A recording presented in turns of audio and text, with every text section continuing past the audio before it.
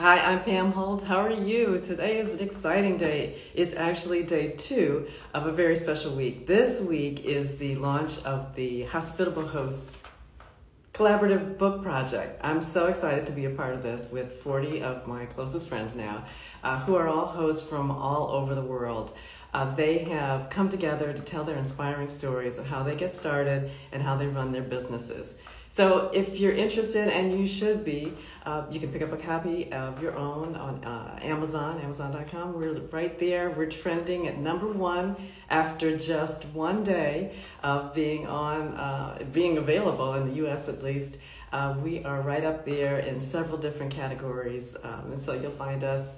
I'm chapter 24. I'm excited to get reading and read all the insights that all these other fabulous hosts have to offer. But beyond that, today I'm going to be joined by one of the authors here, Dr. Rachel Gainsburgh. I'm going to try to find her because I couldn't find her before. Let me see if I can bring her on to tell us about her chapter.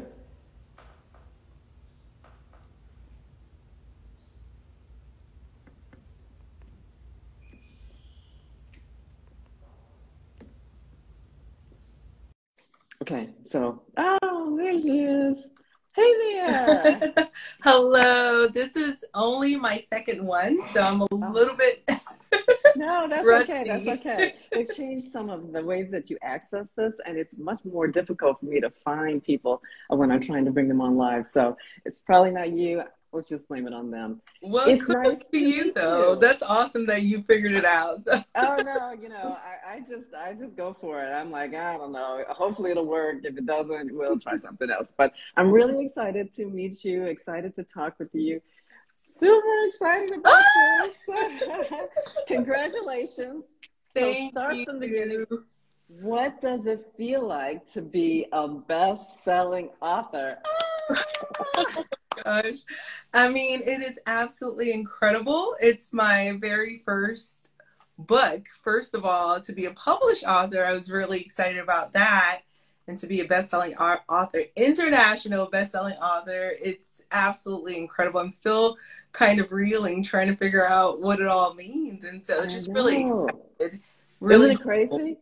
Yeah. I heard one of the authors say that we were #1 within like 2 minutes of launching in, I think, Australia. And Yeah. so that's insane. And Yeah. it keeps getting better as we progress around the globe. And really, this is the beginning. It's literally been, what, 26 hours that we've been on the market globally. Yeah. And it's fantastic. So I want to hear how you got involved with the book.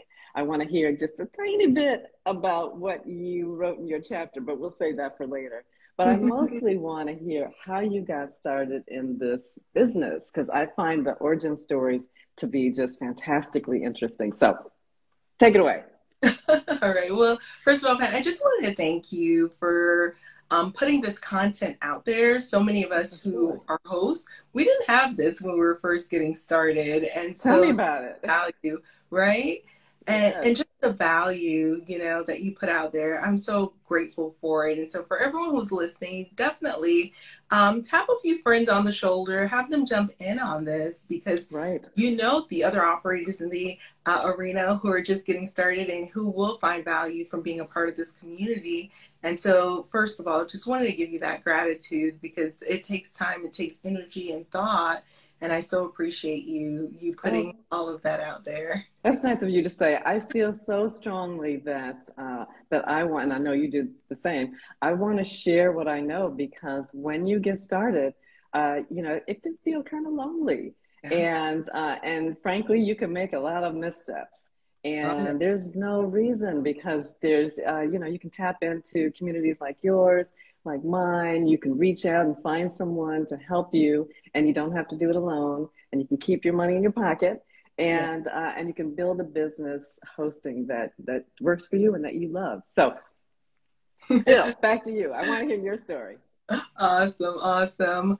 Oh my goodness, I see Jody just joined. Hey, Jody. And Jody thanks is our hero. Jody. I'm so excited. Well, so initially I was working in healthcare, just kind of, doing my thing. It just became a bit of a grind. So I was grinding it out. And so initially I was thinking to myself, okay, what can I do that I enjoy, that would light me up, that would provide an extra revenue stream? And it came from a place of, having gone through a school, got my doctorate, paid off a whole lot of student loans. And the next step was to, well, you know what? We want to invest. What would we invest in? And I was not looking really into short-term rentals or becoming a host per se. Initially, I was looking for some type of investment. And so I looked around. Bitcoin was a big deal back then. Yeah. It was just coming on the scene. I didn't quite understand it. So I said, you know what? I don't understand this. It seems hot. And it seems like it's promising, but I still didn't understand it. So I said, you know what, let me stick to what I understand. And that was real estate. And you can see it. It's real. It's a house. You can touch it. So that I get. And so when I decided to go into real estate, there are so many approaches, whether it's wholesaling, syndication, multifamily, long-term landlord. And for one reason or another, whether it's a lot of time capital being spent doing that, or whether it is, a lot of initial revenue, I determined, you know what, these were not for me. When I looked at the long-term landlord, it didn't seem like a big time commitment, but it did seem like it was going to take forever for me to build up a saving that I could then, deploy for kids' colleges and all of that. Because up until that point, I mean, we had not saved anything for our kids' college. We had really no savings. We walked away from graduate school with $500,000 of student loans. We're working 3 or 4 jobs in healthcare trying to pay it off. And so when that was paid off, we really thought to ourselves, okay, we don't want to mess this up. We want to invest in something that's going to give us back some very significant returns. And so we landed on short-term rentals. And what I didn't know at the time, and what I didn't fully understand, is not only is it a real estate investment business potentially, but it's also a hospitality business. Yeah. So that's the big difference. And started there. I purchased a home within our own area. And being a numbers and spreadsheets girl, I niched to the luxury space. I thought to myself, if I were to operate 10 or 20 of these, again, that's me trading off my time, right? I wanted to only invest in 1 or 2 wildly profitable properties that would generate the revenue of maybe 3 or 4. And so I focused on luxury. And so after hitting our head against the wall with some I would say bargain properties that we were looking at, and we realized, okay, this is going to be more outside of our area of expertise. We landed on luxury, and we haven't looked back since. Wow, that's fantastic. And so you didn't have any experience with hosting or investing at all before you just started? I did not. I consumed like 2 hours of 2 years worth of podcasts. So I was just consuming that. And so I did start to learn a little bit more professionally from other coaches after, we launched our first property. So we launched it, and then we realized, wow, this is cool. We want to do it better at a higher level. And that's when we enrolled into coaching. I see. Okay, great. That's a great thing to do. So when you say luxury, what do you mean? What constitutes luxury in your area? Where you're in Georgia? In Georgia, yes. Okay. Georgia. We also invest in Pennsylvania, in the Florida Panhandle, in Tennessee as well. And so luxury, if we just want to look at it from a price point perspective, just to start off there. And I don't want to discourage anyone, but luxury, really, modern luxury is very different from traditional luxury. And we can tap into that in a moment. But if we want to look at it globally, if you're going to rent out your extra bedroom in your home for $30 a night, well, we know that we can't market that as a luxury stay, right? So it's going to be a higher price point for sure. I don't want to say it's XYZ price point because markets are different. It depends on the market. I say it's $600 a night. In California, well, that may not be impressive, but in rural Georgia, that's quite, That's up there, huh? So it's regionally based, and it's going to be typically 30% or so higher a nightly rate for that particular market than the standard accommodations. So in Georgia, the luxury homes that are in a little bit of a higher cost of living area, they're anywhere from, I want to say $800 a night to $2,800 a night for Oh, those. fantastic. So that is much higher price point. And yeah, I can say that I can see that all throughout the different regions, but we do have a 13 bedroom that's, you know, 8 or 9K per night starting. So, but that's a 13 bedrooms. Wow. yeah. And so I do like the larger homes. 5 to 8 is my bread and butter primarily because it takes the same amount of work to get a 5 to 8 bedroom done up that as it would a 3 to 4 bedroom, but then the revenue is significant.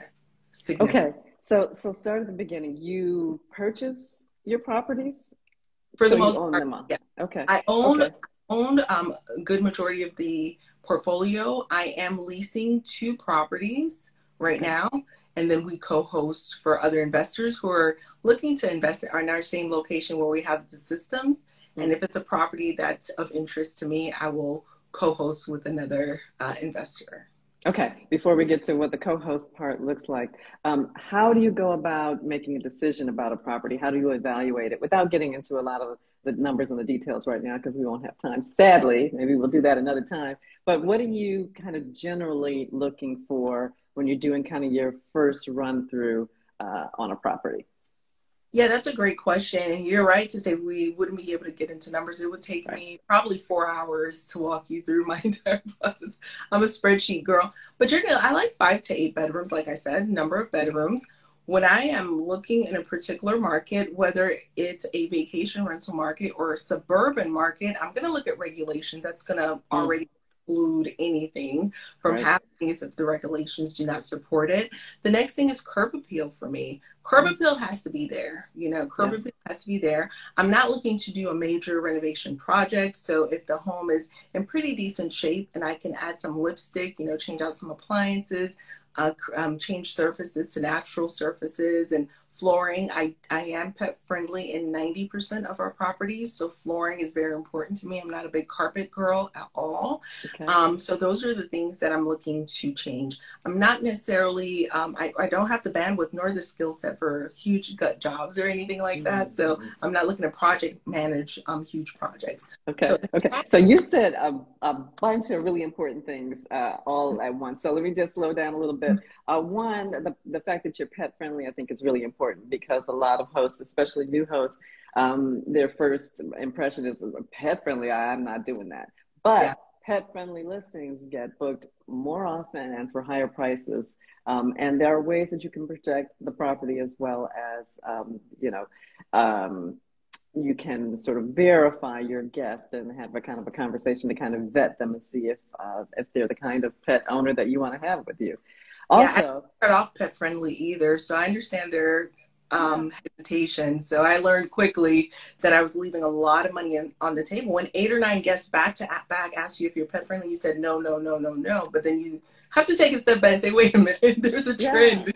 Hmm. Yeah, you do. And you have to kind of, you have to analyze your fear, I think. You're like, what am I so concerned about? What do I think is going to happen? I have a pet and I wasn't pet friendly for a long time. So it's And like, three what? pets. You really got a lot of nerve here, So I thought it through and I stepped back and I was like, yeah, what is the worst that can happen? First of all, I've Yeah, got, $1 million coverage. So, yeah, a lot of bad pet things could happen before I would really feel that outside of that $1 million. So you said that. You also said curb appeal. And so I think that's really important for people to be able to analyze kind of what is going to be that look that people will stop scrolling through, the various platforms, the Airbnb, the Vrbo, and take a look at that property based on a photo. So you have to kind of think, what's trending now? What do people want? What is my ideal guest? What kind of place do they want to stay in? So I thought those were some important points that I want new hosts to hear when they're considering new property. Okay. All right. So you you've got kind of a general idea of what you want in a property. You also mentioned 5 to 8 bedrooms. I just have to say, in my market in Chicago, I mean, that's a whole neighborhood. That's I don't know if I've ever even seen maybe a couple houses that were that big here in the city. So it's fascinating to hear you say that. When you have a space that's 5 to 8 bedrooms, you rent the entire space. You're not renting individual rooms, I assume. No, that wouldn't be, that would not really accommodate your luxury avatar guests. Yeah. So Yes. yeah, we do rent the entire suites, but I've seen it done very well when individuals who are operators who are accommodating, say, the co-living avatar, they do that. You know, there's a Nice. great way to do that as well, where they're renting it room by room. But no, we rent the entire space. We wouldn't allow our guests to share spaces. Okay. So Yeah. you're looking at families, I assume, as the avatar? Yeah, so my ideal Okay. avatar is large, multi-generational families traveling with children and pets. So meaning me, my husband, his spouses, his siblings, their spouses, my siblings, their spouses, grandma, grandpa. Grandma. That's why I love this avatar, because what I just said there, you can count perhaps about 4 or 5 paying adult units. Exactly. So let's Exactly. split that risk. So at first, you know, I'm a little girl from Haiti. I'm cringing at $800 a night, $1,000 a night. That's insane. But if you could split that up amongst Right. 4 or 5 adult units, I mean, not bad at all, right? And it's Okay. still better accommodations than, you know, getting cooped up in a hotel. Or, you know, Yeah, I mean, you presumably have a kitchen. You may have some oh, outdoor space. You're not paying for parking. In Chicago, if you're at any hotel, it's at least $50 a night just to park one car. So if you've exactly. got 4 families coming together and you're trying to park 4 cars, well, do the math. When you have a big nightly rate, really think about what it would be if everybody had to get their own separate accommodations. Don't be afraid of a high price. That's what I Yeah, say. exactly. Okay, so when you talk about co-hosting, how does that look for the people that you provide that service? So your network is your net worth, right? And so becoming a household name with the realtors that I interact with, the investors that I interact with, whether it's at a RIA, they identify me as the luxury short-term rental girl, you know? Okay, And so if they are looking to purchase in a particular area and say they're skill set is not in the hosting, they don't want to necessarily right. interact with the guests, or you know, have those conversations multiple times a day answering the same questions over and over again, they ask me, hey, would you be able to help me with something like this? So a lot of times it's people you know, like, and trust. You know, my realtors refer me all the time because they know what it is that I do. And I'm going to be honest, um, I initially would interact with a realtor. My husband would be showing them, hey, look at what she's doing with this. Look at what he's like so proud, you know? And he's like my ride or die. And That's don't, nice. yeah. And I'm like, don't tell them what I'm doing. Cause I don't know if it's I don't want people to know my business type of thing is how I started. I was like, shh, don't Oh, tell. that's old school. Yeah, you don't want them to think that you're this rich girl. I'm from Haiti, you know? And so I got really, you know, I was like, don't keep telling people my business. And guess what? You can't sell a secret. It's because of him just completely bragging on me all the time. They're like, oh, really? Oh my gosh, I know a client. And then that was the light bulb, you know? And so co-hosting happens when you express how much you enjoy what it is that you do, and you tell it to everyone. Really, you tell it to everyone. You shout it out to the mountains whenever you're interacting with other environments and they're asking questions. You provide value and you share what it is that you're doing. You start to become a household name, like, okay, so this is someone who can help me if I ever, you know, decide to go into this venture. And so that's really how it happened. It really happened organically. I don't have even a landing page for co-hosting, but people just happen to know me from, you know, my husband putting my business out there, and then Yeah, your success. No, that's fantastic, yeah, because I think there are a lot of people who have spaces that they'd be willing to host, but they just don't, first of all, they don't know how. They don't know how to get started. They may not have the time, but they can still benefit from an association with someone or company like yours, and still, make a big chunk of that money. It's Okay. almost a win-win situation if you find the right person to help you. Why wouldn't you do that one? That one's like low-hanging fruit. I'm thinking, you're just getting a check at the end of the month. That's a pretty good gig. Good, good, good, Uh-huh. good. Okay, so I gotta bring us back to I the know. I'm so next. excited. I want to grab Yeah. my copy too. Okay, what There chapter are we go. you? Okay. Because There that's we go. how we'll know each other. What chapter is yours? Let's see. I just unveiled this because I just took a look at it, so I haven't read anybody's story yet. But I Yeah, encourage everybody I'm who's chapter watching. 7. Okay, okay. Go to chapter 7. Check out Rachel and her history. And do you offer tips, or don't tell us all about it, but tell us a little bit about what your chapter is about.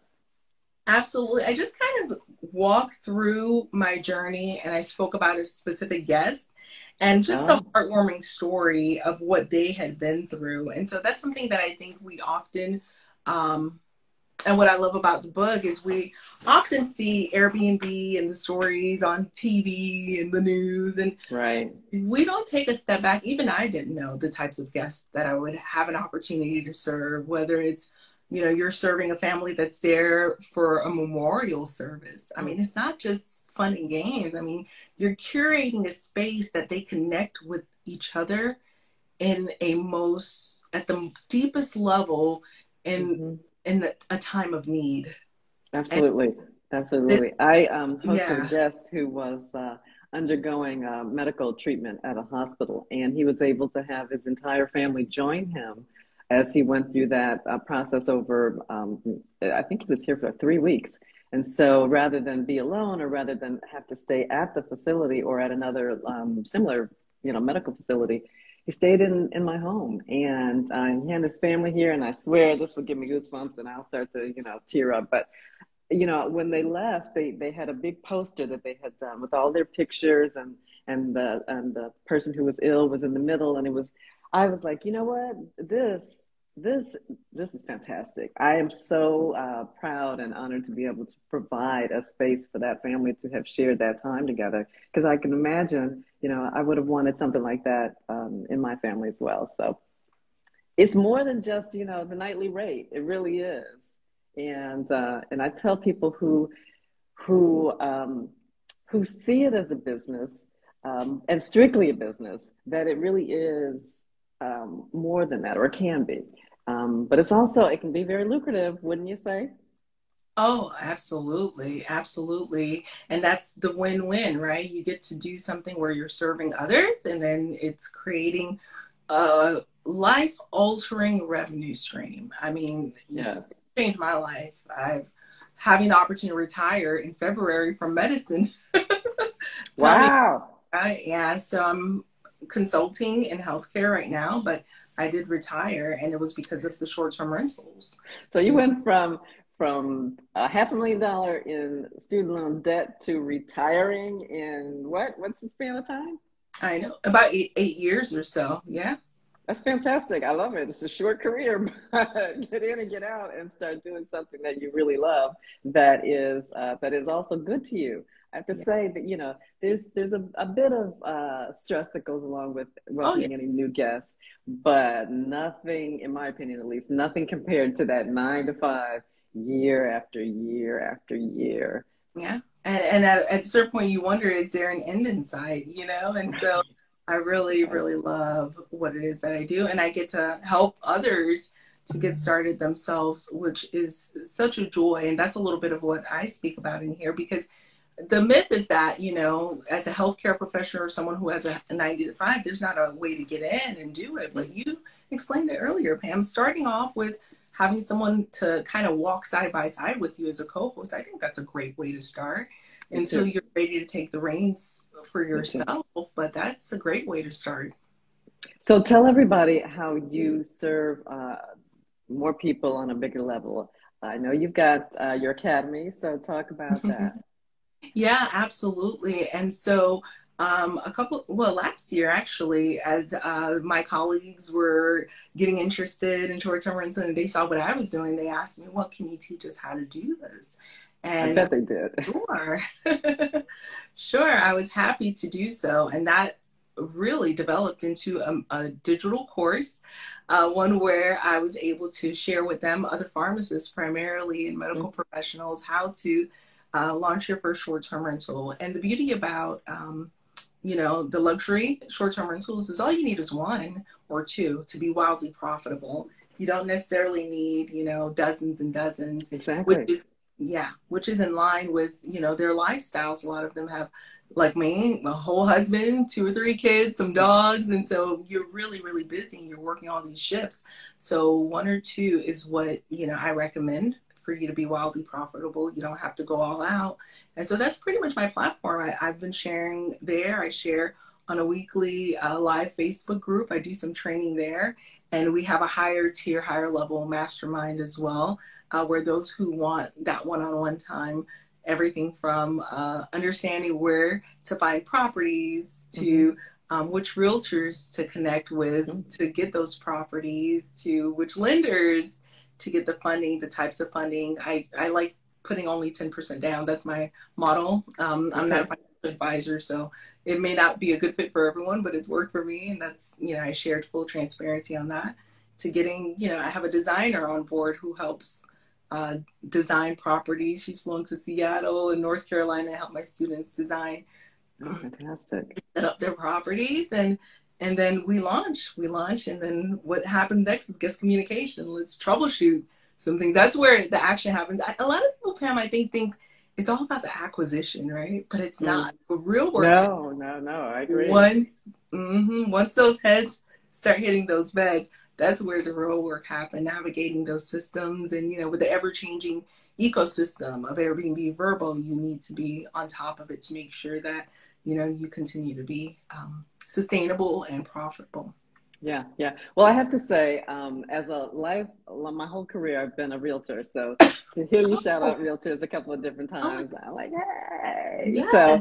So thanks for that. I feel like we don't get enough recognition, quite frankly. But, I will tell anybody who is a realtor or who knows a realtor in this space, hit them up, let them know there is a lot of the skills that realtors bring to their clients are very transformable, I guess.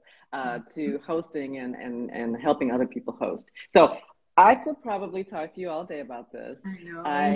And I look forward to that. I'm going to see you in Nashville. Yeah. And we're going to take some time and talk some more. I've enjoyed hearing your story. I hope everybody else has.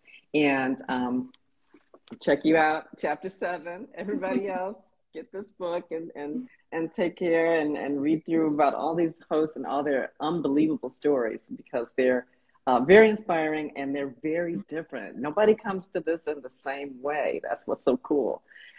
So I hope maybe if you're reading this, you get this book, you see yourself in one of these chapters and you take the next step. Rachel can help you. I'll help you. You can do it. Rachel, how can everybody reach you? Oh, go to rachelbnb.com. If you go to Rachel, RACHEL, BNB.com, you'll get looped into my Facebook group. Tonight, we're actually interviewing the founder of Peerspace, which is, that daytime short-term rental for photo shoots, small events. So, every week we have a little training. So we'll be asking him questions on which markets is most prevalent, and it's not going to be everywhere, but I think it's worthwhile to have that conversation to see if your property would qualify or would make a good content. I've done that several different times, and it's really a nice way to do business because they're daytime shoots for the most part, so the guests are not staying overnight. They're paying, they don't argue about the price, at least in my experience. They've been very good to the properties. There's a special lease agreement and insurance that goes along with them. And I've had a couple of different productions, a documentary that's coming out this fall, and a recurring television show, and a couple of other ones. I like that one. We should talk about that more, because more people really, if you have a property, it doesn't just don't think of it in just the traditional terms. Think of it a little bit out the box. you never know where that can go. That could be your niche. Maybe you don't do regular guests on an ongoing basis. You just set up a peer space kind of situation and you just do productions. It's a good way. Worst things could happen. Rachel, thank you. Thank you everybody for tuning in. I will see you in Nashville. We'll grab a cocktail or coffee and hang out. And everybody else, one last time, Hospitable Host. It's on Amazon. Yay! I will look forward to seeing you again. Thank you again for your time today. Thank you so much for having me. Sure. Bye-bye, everybody. Hi, I'm Pam Holt. How are you? Today is an exciting day. It's actually day 2 of a very special week. This week is the launch of the Hospitable Host collaborative book project. I'm so excited to be a part of this with 40 of my closest friends now, who are all hosts from all over the world. They have come together to tell their inspiring stories of how they get started and how they run their businesses. So if you're interested, and you should be, you can pick up a copy of your own on Amazon, Amazon.com. We're right there. We're trending at #1 after just one day of being available in the U.S. at least. We are right up there in several different categories, and so you'll find us. I'm chapter 24. I'm excited to get reading and read all the insights that all these other fabulous hosts have to offer. But beyond that, today I'm going to be joined by one of the authors here, Dr. Rachel Gainsburgh. I'm going to try to find her because I couldn't find her before. Let me see.